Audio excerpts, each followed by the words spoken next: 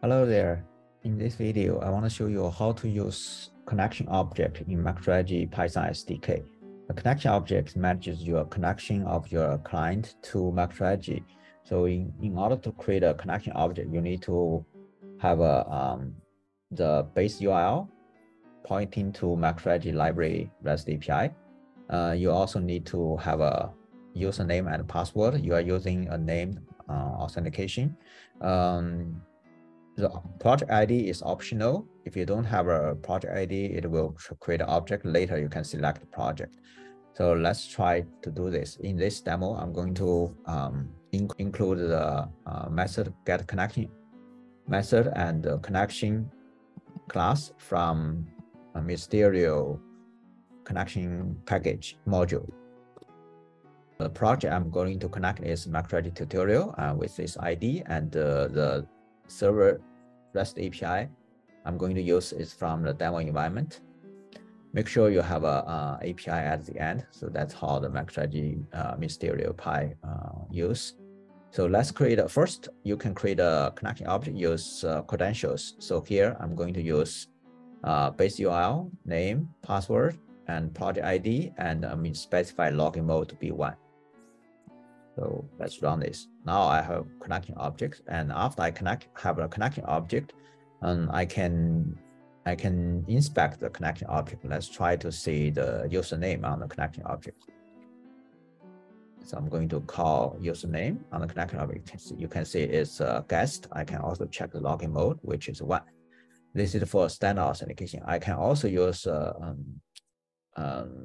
anonymous authentication. So if you use anonymous authentication, you don't need to specify username and password. So let's try run this one. So now, right, the connection object is also connected. If I check the login mode here, you see it's 8, and username will be no username because this is anonymous. If you are running the Python on the workstation, there's another way for you to create a connection object. You can call get connection, passing the workstation data, and the workstation data will be provided when you run this Python in MicroStrategy workstation. And you can also specify a project name. If you don't specify a project name, you can still get a connection. So let's try this on MicroStrategy workstation. So go to, after you log into the environment, you can click here to create a new script. So let's see, I'm going to create a new script here. I'm going to run this. Okay, so it print out a bunch of stuff here. So first, it's to creating the connection object. Once it's connected, it will print out this connection with MicroStrategy intelligence server has been delegated. Then we're going to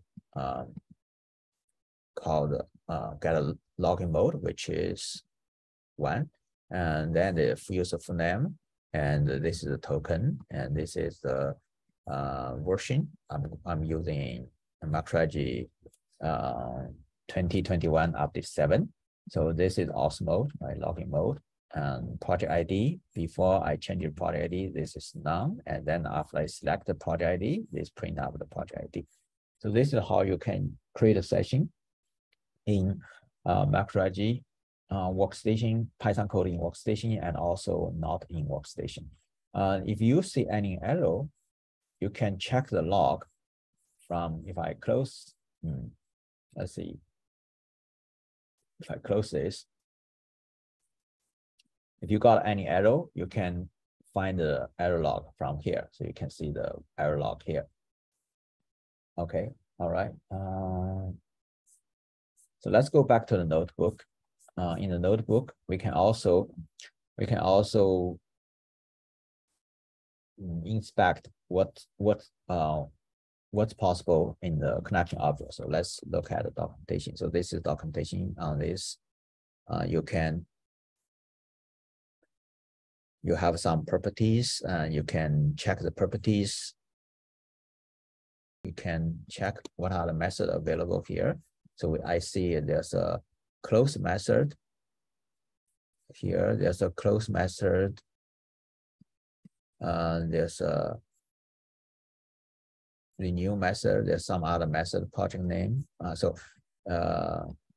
from this list, you can check whether this is a method by calling this callable, using this function callable. So it will tell you this is the function. So now I can use this, right? This status is also a function. I can check the status of the session. I can also close the session. If I do action dot close, it will close the session. It says close session. If I try to use it again, oops, if I try to use it again, it doesn't give me anything. Hold on, let me see. Status, check the status, you say this is closed, it's not active. Okay. Another thing I want to show you is if you are trying to use self-signed certificate and you don't have a HTTPS set up, you can specify this SSL verify to be false, so it will bypass the SSL certification validation. So you can use self-signed. You can also, if you are using proxy, you can also specify proxy information here. You can look at look up the documentation from the connection method. So if let's print out the connection. If I print out the connection dot init, dot init doc, it will print out the documentation for this method. So this constructor.